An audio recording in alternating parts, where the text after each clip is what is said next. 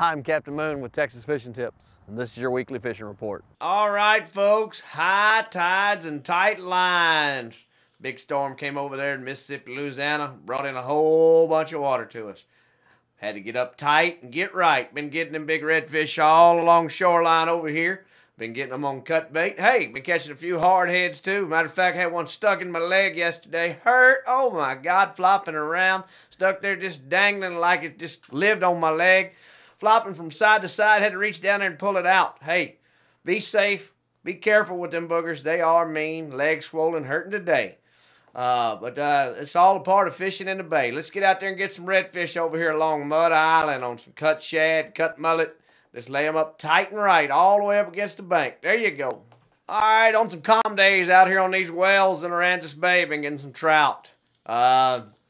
Been over there throwing some croakers, a few piggies, occasionally on some live shrimp, but more of a hot perch action going on those live shrimp.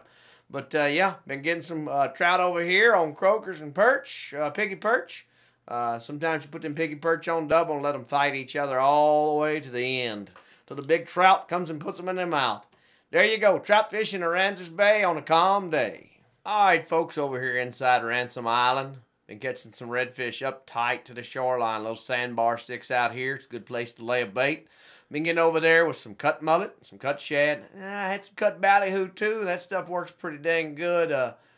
Everything in the water really likes that. The perch, the hardheads, the redfish, you name it. So lots of action going on. But get up tight and get you some redfish along these islands. This island right here. Just look for sand pockets. Y'all have a good one. Have a great week. Have a happy 4th of July. And let's celebrate our Independence Day fishing on the bay. Thanks for watching. I'm Captain Moon.